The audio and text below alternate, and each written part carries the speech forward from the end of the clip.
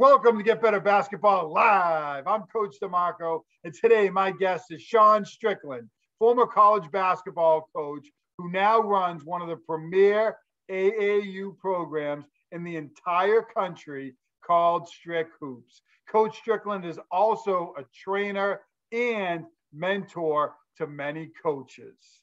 Coach Strickland is going to share with us his attack offense and specifically how he attacks zone defenses. You're not going to want to miss this episode. So make sure you hit that like button down below, turn on your notifications, and subscribe to my YouTube channel for more great content each and every week. Another Get Better Basketball Live is up now. Coach DeMarco here with Get Better Basketball Live, and today my guest is Coach Sean Strickland. Coach, how you doing today? Good, Coach. How you doing? I'm doing awesome, and I really appreciate you joining me again today. I know last time we had a chance to talk attack offense, and so much great stuff came out of that. So many coaches have reached out. I'm sure you've had coaches reach out to you as well.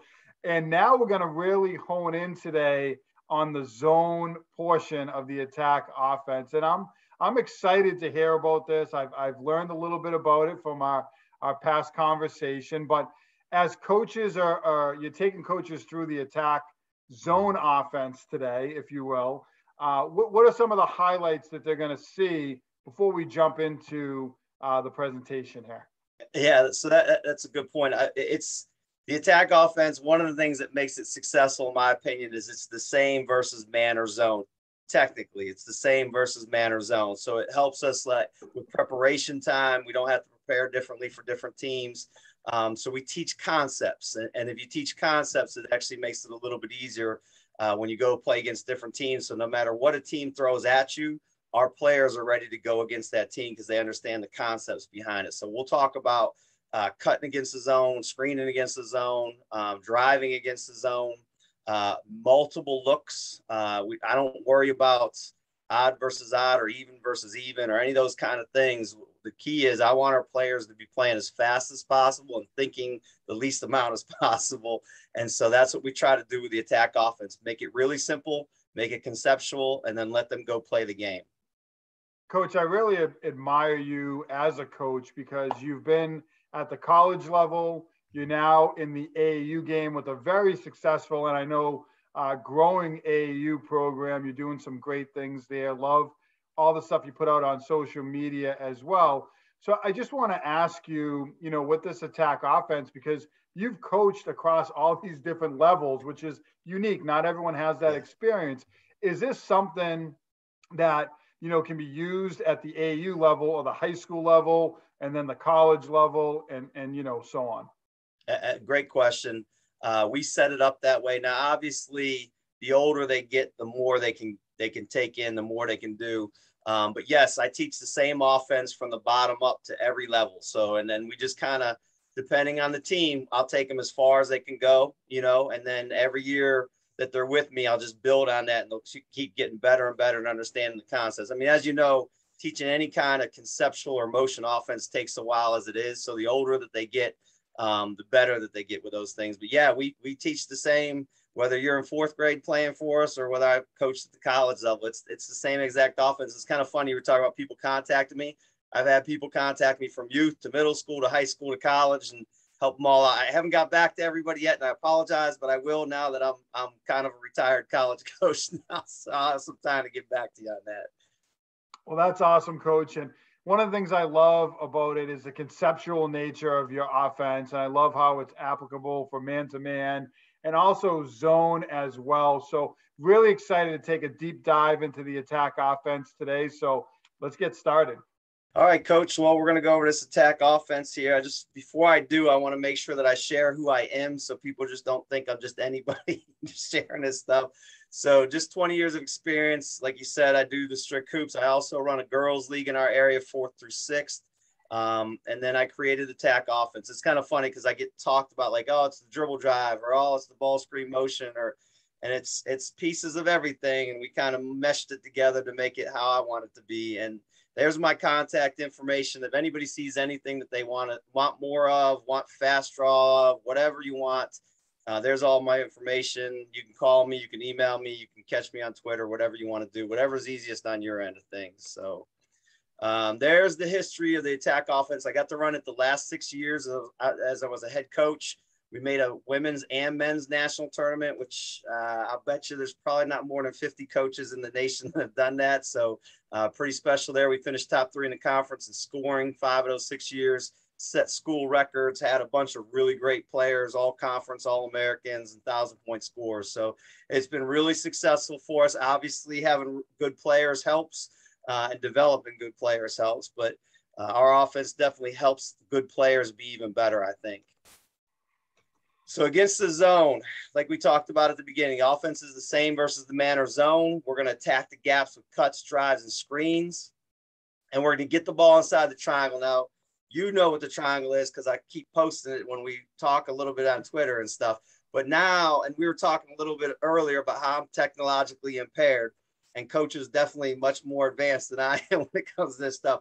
So I just realized that you could get on Fast Draw and change the color of the shading, which I didn't know.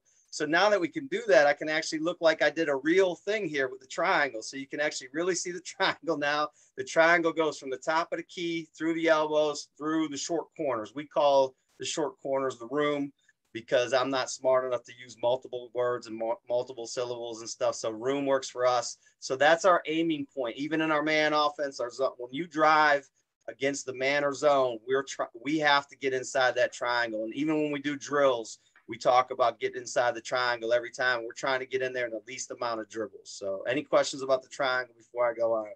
All right. So next one, the advantages to our offense.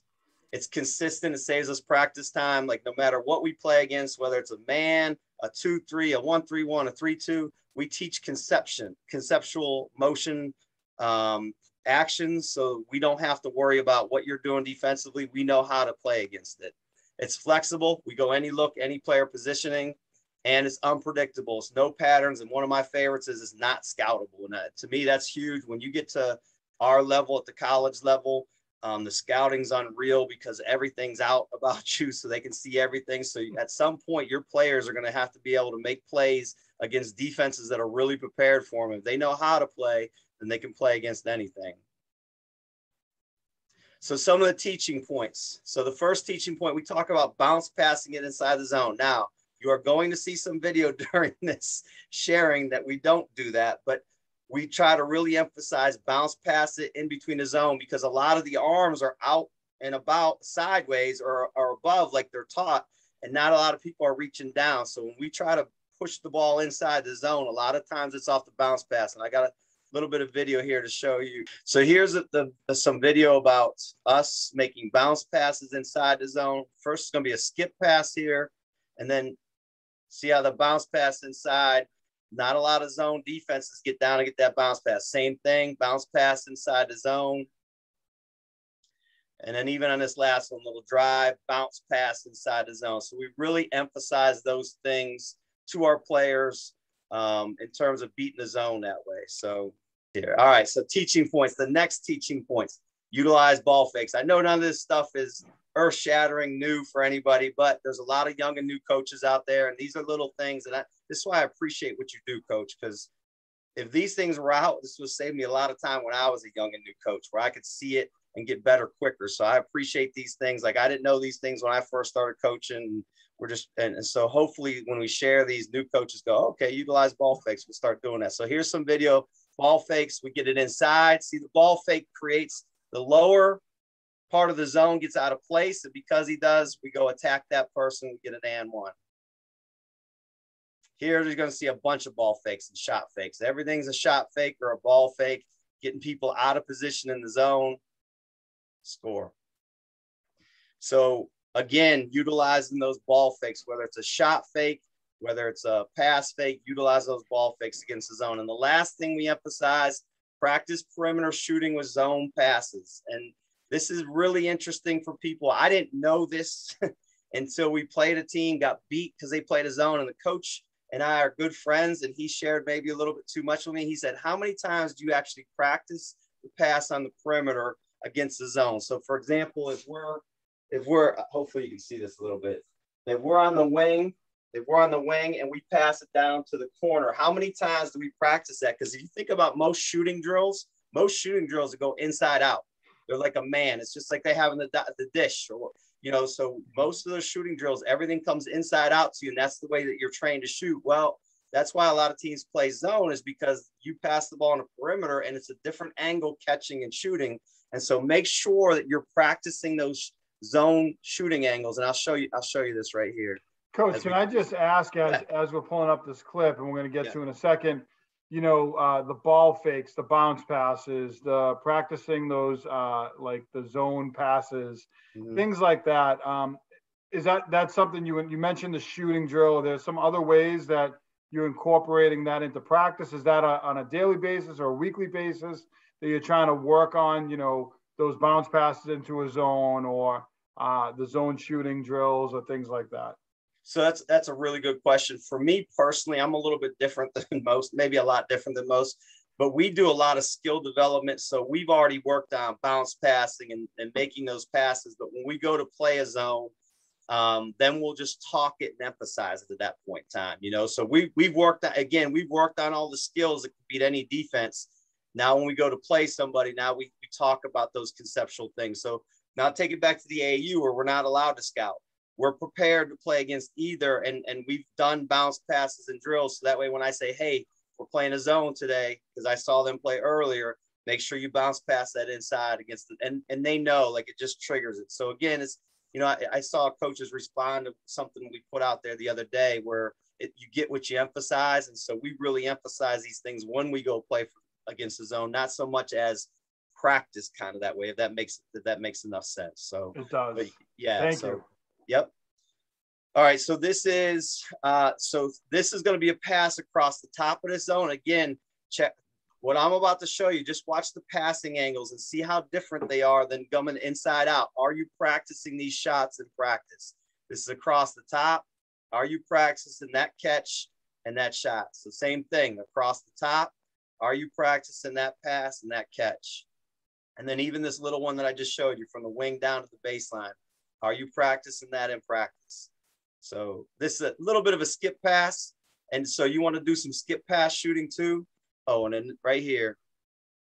So this one right here, this is a teaching point. When the ball gets caught at the high post, the best thing a wing can do if they have an open corner is to slide down so the player can see them. It's a lot easier for them when they start to pivot to see down. I call it down. Other people might call it differently, but to see visually down towards the corners rather than sideways or back.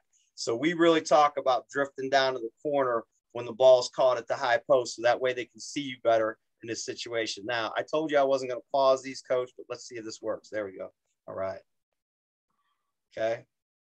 So again, are you practicing those passes? Are you practicing those types of things to go against the zone? All right. Old school teachings. This is my favorite. I'm really old. So I know that I may not look that old, but I'm getting my AARP card here in a couple weeks. So I'm a little bit older than most people think. So old school teachings, and I was involved with them. And I actually taught a lot of these things too. So one of them, go even versus odd, or odd versus even. Don't you think zone defenses like the predictability of knowing how you'll match up versus their zone? They absolutely do like the predictability. That's why, I don't know if anybody's familiar, but Jim Boeheim will tell you he doesn't run his zone defense a lot during practice. He doesn't need to. He knows what you're going to do against it. I ran a zone against a team that finished 5th in the nation in the USCAA. We didn't work a lot on our zone defense, to be quite honest, because I knew how you were going to play against it. So that's why I'm big on any look, any player positioning. We're going to go through this. This is a little bit longer of a clip. We're going to go through this, and I'm going to show you how we put players in different spots. We come down in different looks, and it doesn't matter what zone defense you're playing against us. I mean, we'll run a 5-out versus a 3-2, where basically we're matching up one-on-one on the perimeter the whole time. So we don't worry about it. So we're going to come down here. This is a really good possession. Actually, we only dribbled the ball once or twice here. It's a 4-out look versus a 2-3 zone. Again, all we're worried about is attacking the gaps. It doesn't matter what we come out at. This is a 4-out, 1-in. We have a wing on the inside here where he can pop out and be a playmaker. We actually showed this in the shooting clip too, but he could be a playmaker and help set that up. So that's a 4-out look against a 2-3. Here's another 4-out look with a shooter at the high post. See how he drifts out and they lose track of the shooter. That's against the 2-3. Again, another 2-3. Now we have our point guard in the middle of this 2-3. He drifts out, is able to move the ball around, creates the gaps in the defense. Again, we're not worried about who's where. Here's a 5-out against the 2-3. And we just showed this on the shooting also. Here's against a 1-3-1 defense. We're at a 5-out to start. We then cut. It looks like a 3-out look now. Again, we don't care. We don't worry about odd versus even or even versus odd. Again, a 1-3-1. This is kind of ugly at first, but it's a 4-out look. We get an inside-out action. Buckets. Okay, this is the 5-out against the 3-2. Again, we don't worry about anything. We still attack the gaps. We still attack the triangle, and we get a bucket out of it. And I think this is the last one. This is a 1-3-1 against the 3-2. We have what we call a slice action. We'll get into that where we get a double cut. It turns into where we get a layup off that too. So again, we don't care about what look you come out in, and we don't worry about, well, we got to be in this look versus your zone or this. We play conceptually and we just play, and different players may play that a little bit differently. You know, we may have a group that has to play. We may have a group that has to play 5-out. We may have a group that has to play 3-out, 2 in. It just matters on what players we have and where they feel comfortable. So any questions with that before I go to the next phase of this? Well, yeah. Could you just talk a little bit about, I know you kind of took a dive into this in the first video, that you use kind of the 5-out, 4-out, 3, you know, use different kind of setups or looks, and the concepts are essentially the same, and you can kind of based on personnel or your opponent. But can you talk a little bit about that? I know we saw some 5-out, some 4-out. So is that like a little bit of your personnel and what you guys are good at, and a little bit of the opponent's personnel, or how are you gauging when you're 5-out versus 4-out and so on and so forth? Great question. For the most part, when we go to play, we play with whatever our players are comfortable doing. So if we're playing and our players are comfortable being in a 5-out look, that's the way I let them play. Because as we get into this and I show you the drive and cut action and stuff, they're gonna cut inside the zone. They're gonna get inside the zone anyway. So in the end, it kind of still turns into like either a 1-3-1. You know what I mean? Like it still turns into somebody gets in there. It's just different people, and that's what confuses the zone a lot. Is we don't have the same person on the inside of your zone. It could be a different person, whether they're cutting, screening, posting up, those kind of things. So a lot of times it's based on us. However, there are definitely times where we'll play a team and their zone may be affecting us in a certain way, and I decide to take a playmaker and put them in the middle of the zone rather than a post player. Putting somebody at the high post where now they're our main scorer, and we want to get them the ball, and then they can create the action from there. So that's on me to see as the game goes on. And so when we go into a game, when I was a college coach, I would give them, here's what we're looking for. And then if that doesn't work right away, then I would make the adjustment and say, hey, I think our 4-out look with a high post, and it's got to be you at the high post because you're going to make plays, then we would do it that way.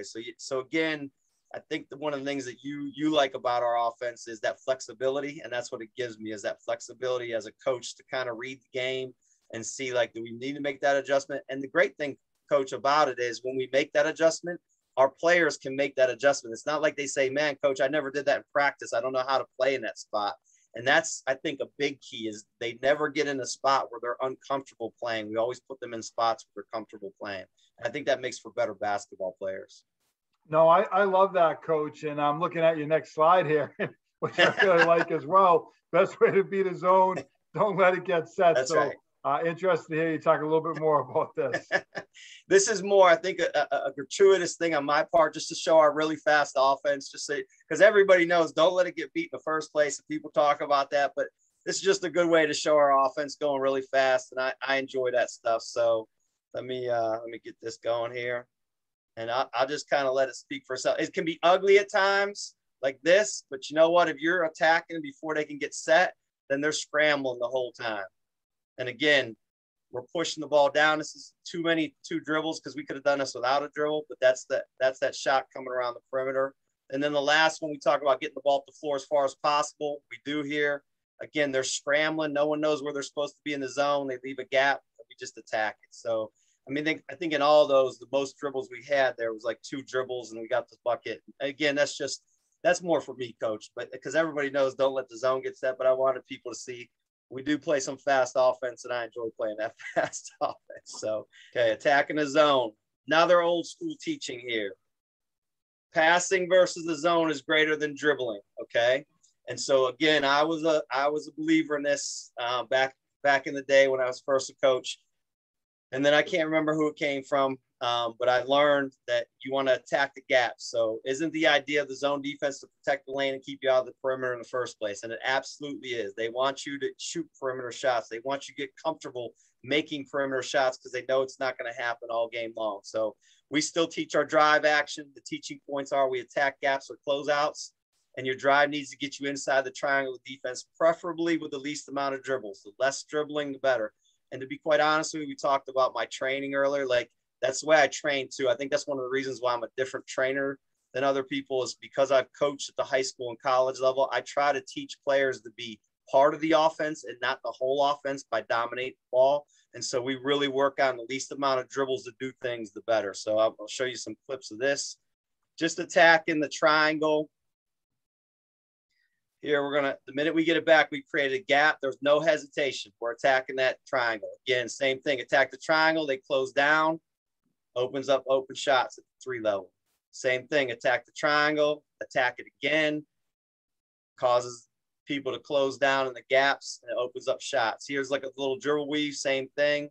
Opens up wide open shots. Again, if you're attacking the triangle, you're going to create openings. Now, watch how many times you do it here. So there's one. We create help. One situation, we do it again. We just keep trying to attack the triangle. This time we get it. We do it again where we cause the second person to come up, and we finally get our wide open shot off of it. So that's something we really emphasize is if you're going to dribble against the zone, you better be attacking that triangle. Hate's a really bad word. I do not like dribbling sideways. And when I say dribbling side, I tell them, like, we're going sideways. We're not attacking. We have to attack it at all times. So we really emphasize doing that. So any questions about the drive before we go to cut here? No, but I think you bring up a great point. And I think really at the high school level, lower levels, you see it especially where against the zone, they dribble and they kind of go around the perimeter and they go sideways, and you really want them to get into the zone. And that's where I think, the triangle really helps, because you want players to get feet, a foot or 2 feet into that triangle or more, if you really can get into the paint even further. But I think that's where that really helps players to kind of visualize that. And, I think I do agree with the passing, the idea that you bring up about passing, because a lot of teams will just pass the ball around the zone. It's very similar to dribbling around the zone. I've done it. I've had it, especially at the lower levels. And that ball keeps going around the zone. It's like, well, we're passing against the zone, but you're not passing it. There's never a middle pass, and you don't. So that was always one of my big things with the zone, was like, we want to get the ball into the middle before anything out. Like, we want to try, you don't force it, but if it's a dribble, if it's a couple passes and then a pass middle, and then we can kind of function from there. And so I think those are really great points that you're making in terms of the zone. And with this offense, I can see why you're able to get the ball into the triangle. I mean, your teams were doing that pretty consistently. So that was nice to see. And anytime you get the ball into the triangle, and you know this as well as that, I mean, a zone's really just an over-helping defense. So anytime you get the ball inside the triangle, you're going to force that second defender to come to you, and it's going to create open people. And that's really all we want to do. We talk, it's hard for them to understand at first, but a lot of times you're driving, you're cutting, you're screening for somebody else to score. You're doing the action, but you're going to draw that second defender, and you're really trying to help a teammate score in that situation. And once they start to understand that, the game gets so much fun because they realize they're opening up shots for their teammates. And to me, that's when you have your best teams, and that's when you have a lot of fun coaching those teams. So cut action. So our cuts, there's a difference between a zone cut and a man cut. The zone cut stops inside of an open pocket in the zone. So it's like a football player. It's like a Rob Gronkowski going across the middle. he's either going flying because he's got somebody behind him man-to-man, or he sits down right in that pocket. And that's what we do. So you can't really, in my opinion, it's really hard to tell somebody this is going to always be open in the zone because the gaps kind of slide and open up in different places. So we just talk about getting to the openings. After you sit down for 1 count, 2 count, you don't get it, then you go through and go opposite, just like you would in a man cut. In our terminology, because I'm probably going to say it here, and I want to make sure that when I say it, you guys know what I'm talking about. Single cut is a cut, and a double cut is a slice. Because again, I can't say double cut. That's way too much verbiage for me. So slice is what we use for the double cut there. So, and here's some video of the cuts. So the first one is just the point guard cutting down through. She sits in the opening. We find her, and she gets a layup out of that. That's a 5-out look against the 2-3. Here we're going to get a slice. Both players are going to cut through, and it causes, watch the confusion. The top of the defense had no idea who was where, and we get a wide open look out of it. This is a great one. We get a shallow cut to start. We get a basket cut. We get all the cuts in this one. So we don't dribble and see the inside as well as we need to. There's a slice there. So we got every cut that we have in our basketball playbook basically in one possession. So that to me is like the altar. We had a shallow cut, a basket cut, a slice. We had it all right there, and it worked, and we scored. And no, we didn't put the ball inside the zone, but our players cut inside the triangle. That's where that's the difference is the ball may not always get in there, but if you're cutting inside the triangle and you're causing that defense to shift like that, you're going to find openings in their defense. Okay, so screen action. I don't have a ton of stuff in terms of video on this stuff, but enough to kind of show you. So screen action, we want to utilize screens to create 2-on-1 opportunities. Now, people talk differently. I noticed like you had a screening thread the other day when you were talking about screening. And so when I'm saying 2-on-1, I'm actually talking off the ball, our 2 versus their 1, but it also creates a 1-on-2 because 2 players will come to that person. So it's however you want to talk about it is how the 2-on-1 goes. So I don't want to confuse people. It could be either way. When we screen, we can screen or post up the middle of the zone. A lot of times people don't understand if you just post up the middle of the zone, whether you want the ball or not, you're going to occupy that middle defender against the zone. And it's basically like a screen. So you can run a lot of plays where all your post player does is sit right in the middle against that zone, and it's going to create space for others.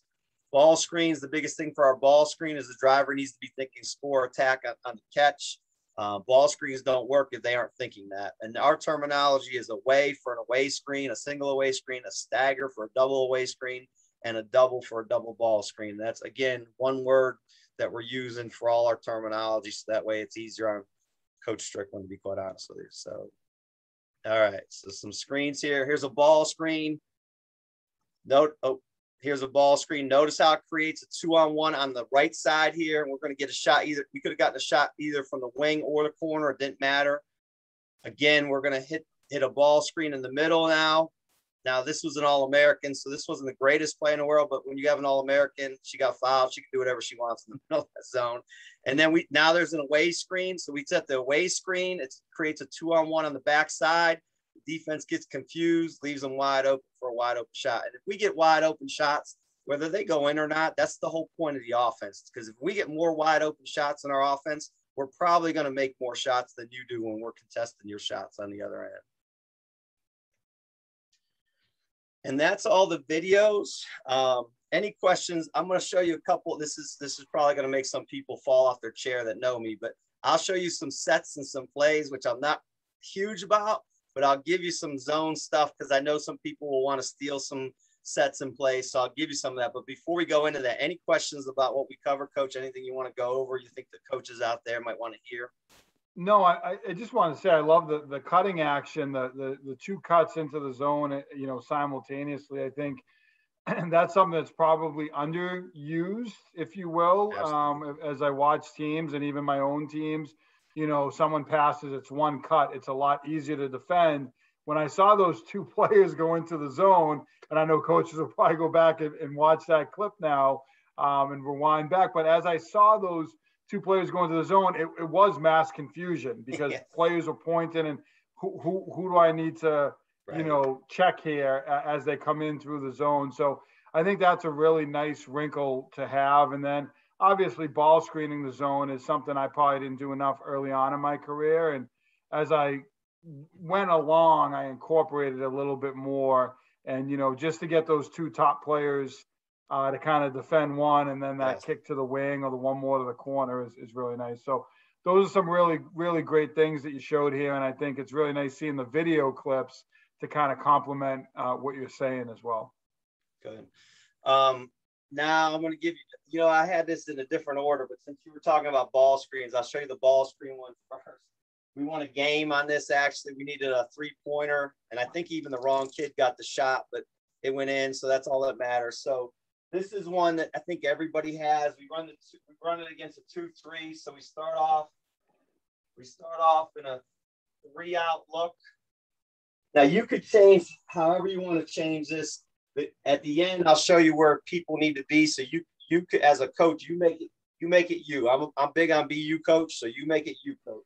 So what we would do is we get the ball to the wing on the right side, on the left side mostly, so that way we can drive right, because most of our players are right-handed.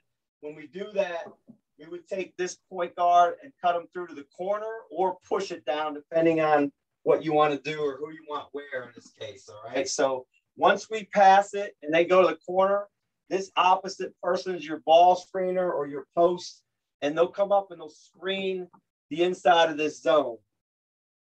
When they do that, it's going to force this guard to make a choice, this defender to make a choice. When we go and attack this ball screen, are they going to gap it and leave shooters open? Now we have a 2-on-1 on this side against this low person, or are they going to stay there? Now, once we go, we actually send this person over too to occupy here. Because if they come up, if they leave the gap and we attack middle and this comes up, now we got a steal and a bounce pass to here. If this defender stays inside, we got to kick to here. So it's impossible to defend. And if you want me to fast draw, just contact me. I'll send it to you on fast draw. It's impossible to defend. You can get any shot that you want to get on it. You just got to decide who you want to put where in those situations, because you don't want to have a non-shooter in your shooting spots kind of thing. So you decide where you want to be. So we just called that one because it was one single ball screen. See how simple I am, Coach? One single ball screen. Honestly, the terminology, the simplicity in the terminology, even that play call, I love. And that is simple. And really, I think about across all levels. And it really does put the defense in a bind. So I'm excited. I'm excited to see what you have next. Okay. So now this one I'm going to call 3 because we're going to put 3 players in a stack. Okay. So I know this terminology is really tough. But I got this one I got from Coach Huggins. So Coach Huggins gave a really good talk at a clinic one time about zone offense. And the biggest thing I took from it was distort, D-I-S. Sometimes my New York accent kills that. Distort the zone defense. So he said, put your players so we lined up 3 people right here. Really weird, okay? And then we had our point here, and then this has got to be a shooter over here so the defense respects the other side of the floor. Because if the defense is going to overload to us, then we're going to throw it over to our shooter and let them bang threes all day against us. So against this, I just keep doing 2-3. Like, you can do this against anything, but it's easier for me to show it against the 2-3. So against this person pops, and this person's your post player and seals the middle of that defense. So now when we throw this ball here, this person's going to jump this, right? And this person's going to do what? This person's going to worry about that person in the corner, right? Well, now we've just sealed the middle of this. So now they're out there. Our point guard goes right down the gap. We throw it to them. They basically lay the ball in the basket at that point in time. So we could get, again, now that's not how it always works. Sometimes we just throw it to the post player because if they got a good seal, all they got to do is turn around and lay it in. Sometimes they don't cover a shooter. We throw it in. Now, when they overload this, and this is what I learned why you got to put your shooter over here, because like anything else, I messed it up for a while. I couldn't figure out why this team could stop this play, but it's because they started to overload everything. So basically, all 5 people were over here. So when we put the shooter over here, we would just skip this, and they get a shot all day. And again, if you got a decent shooter over there, you're gonna make out more than you're not gonna make out. So that's 3 right there. Again, I could show you that.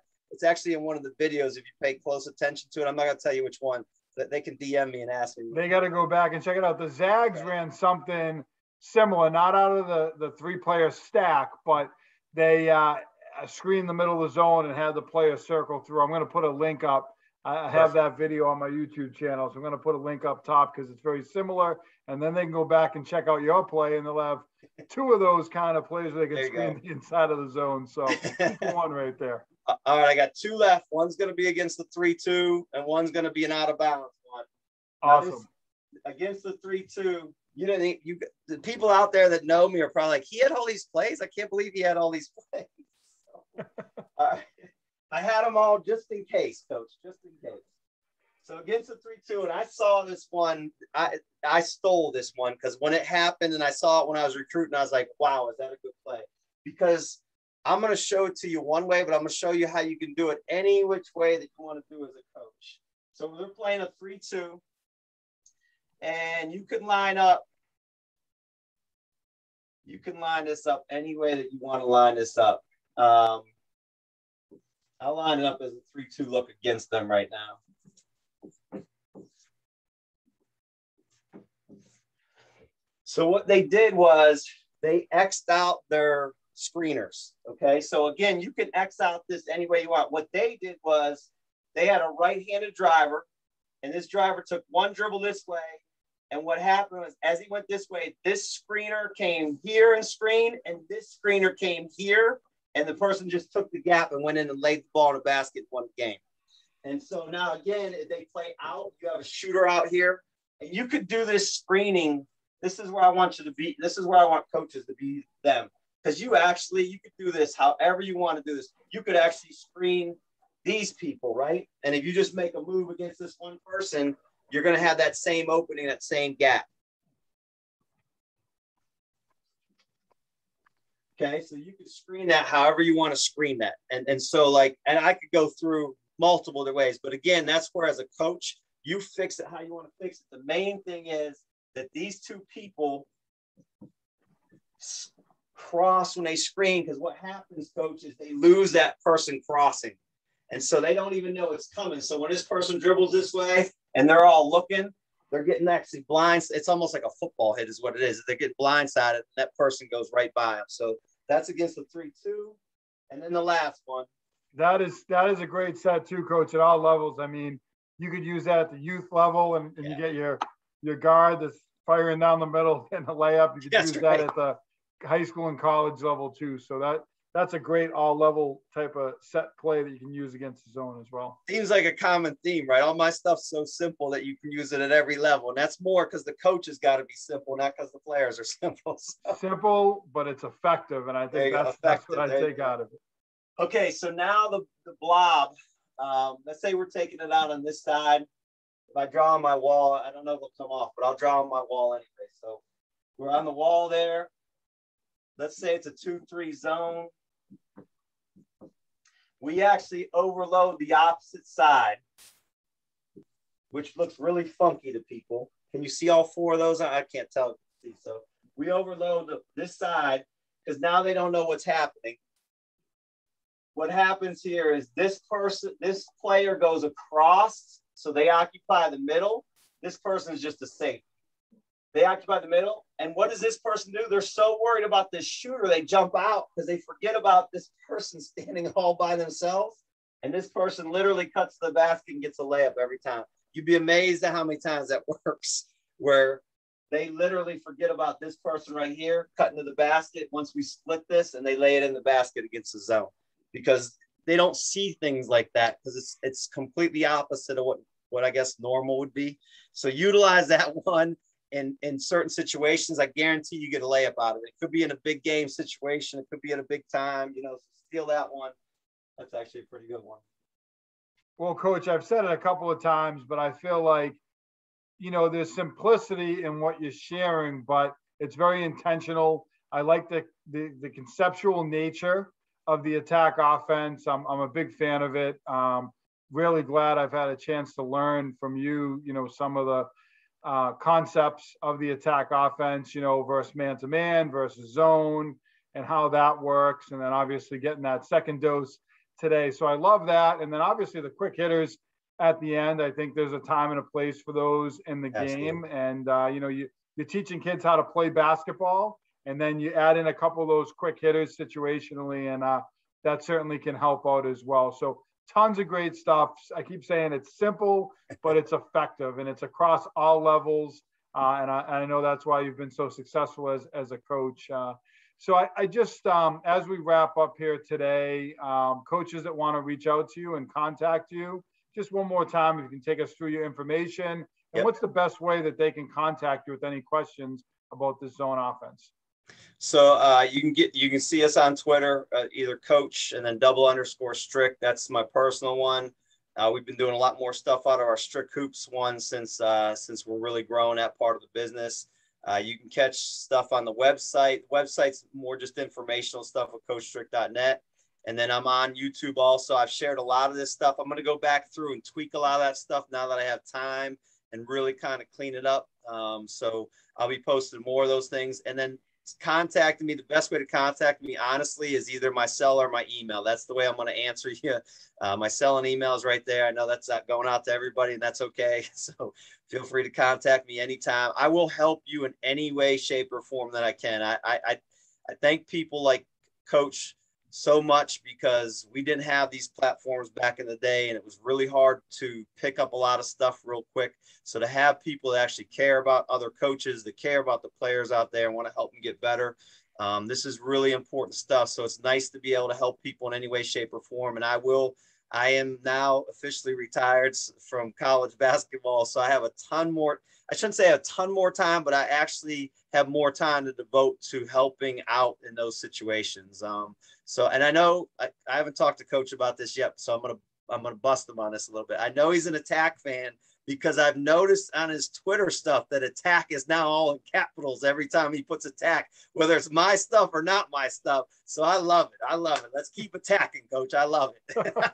Well, Coach, I love everything that you have to share. And it's funny you bring that up about the Attack. I do not have the Attack offense like you do, but with zone offenses, that was certainly something that I emphasize with players, to attack the zone. And I love that terminology. So you're going to have to patent it, then I'm going to have to pay you royalties down the road using the term Attack. But the Attack offense is really awesome. And I have to be honest with the coaches out there who are watching this, that I have gone onto your YouTube channel. I have checked it out. You have great stuff on the Attack offense. So I hope coaches subscribe to your channel. I know you said you're going to make some revisions as well, but there's a lot of great stuff on there.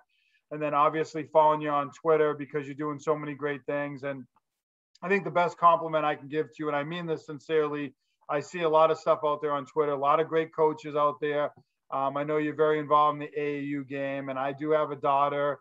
I have 2 sons as well, so I know you're involved with the boys game, but I know you do a lot for the girls game, and I would want my daughter to be part of Strick Hoops. I'm not in your area, but maybe someday I will be. And I really love what you do, Coach, and I think you have a great way about you, a great way of teaching the game. And, I'd want my daughter to be part of a program like yours. So that's probably the best compliment I could give you.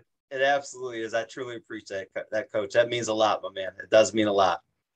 Well, thanks so much for joining me. I appreciate you sharing the game. I'm going to pull you in here again, I think, down the road. I would love to actually maybe in the future talk maybe some training and some of the AAU scene and some of the things you're doing with your program, because you have some unique aspects of your AAU program that I don't see out there from others. So maybe we can connect again down the road.